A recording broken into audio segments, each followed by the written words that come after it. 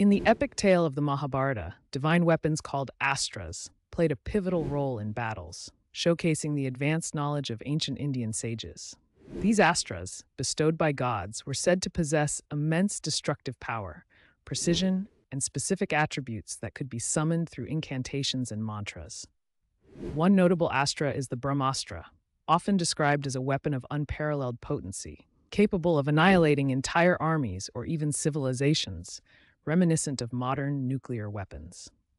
The parallels between Brahmastra and nuclear arsenals are striking. Both embody the ultimate force of destruction and represent the pinnacle of military capability in their respective eras. Furthermore, the concept of targeted attacks through astras can be likened to contemporary smart weapons and guided missiles, which use advanced technology for precision strikes.